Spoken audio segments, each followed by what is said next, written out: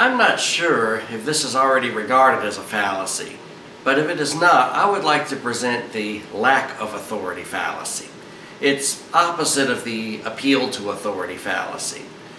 In the lack of authority fallacy, when you're debating an opponent, essentially you show that your opponent takes a position that someone who is generally regarded as foolish or someone who lacks authority also takes. Therefore, your point is, completely refuted because you agree with somebody foolish.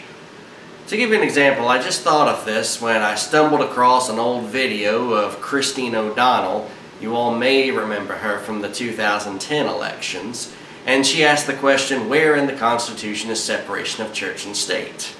Many people, of course, started laughing, and let's face it, Christine O'Donnell is very easy to laugh at. Well, just because Christine O'Donnell said it doesn't mean it's wrong.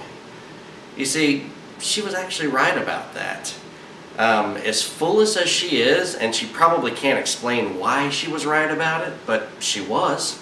Have you ever heard the expression, a broke clock is right twice a day?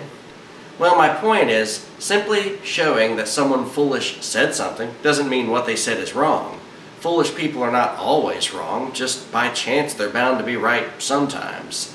And regarding this separation of church and state example, if you don't believe me, I'll post a link to another video where I explain exactly why the Constitution doesn't guarantee separation of church and state. But my broader point here is that someone who is otherwise foolish can still be correct, and simply agreeing with them on something doesn't necessarily make you wrong. So don't ever let anyone pin you down with that fallacy.